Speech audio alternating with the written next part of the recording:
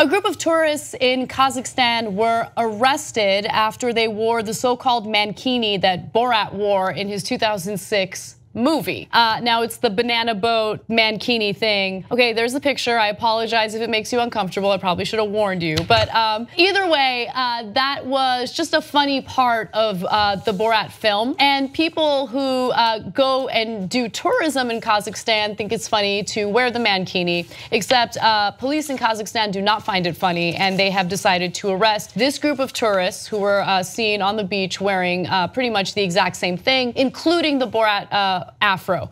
Now, Sacha Baron Cohen, who is of course the personality behind Borat, is saying that he will pay for the fines that these individuals have been given as a result of what they were wearing. To my Czech mates who were arrested, send me your details and prove that it was you and I'll pay your fine. It's interesting though, because that movie led to a tenfold increase of tourism in Kazakhstan, but Kazakhstan hates the movie. They've banned it, they've banned the DVD sales.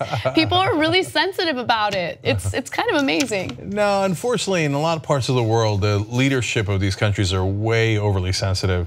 Again, Erdogan in Turkey is raging about some European country because somebody like drew a mustache on him or something.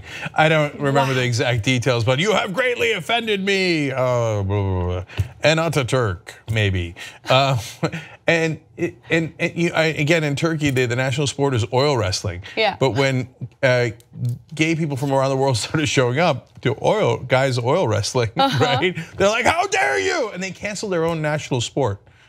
Okay, for a while they wouldn't allow it, now it's back. Okay, it's insane. Just take the tenfold increase in tourism and call it a day. That's a wonderful thing, yes. Yeah, have some fun, man. By the way, one person said the following in regard to the mankini. They should have a criminal charge for insulting the honor of the nation. Just chill out. Calm down with your honor, okay? And anytime anybody's talking about honor, run for the hills. They're about to do something terrible. If you like this video, you probably like independent media. The best way to support independent media, become a member of the Young Turks. tytnetwork.com/join.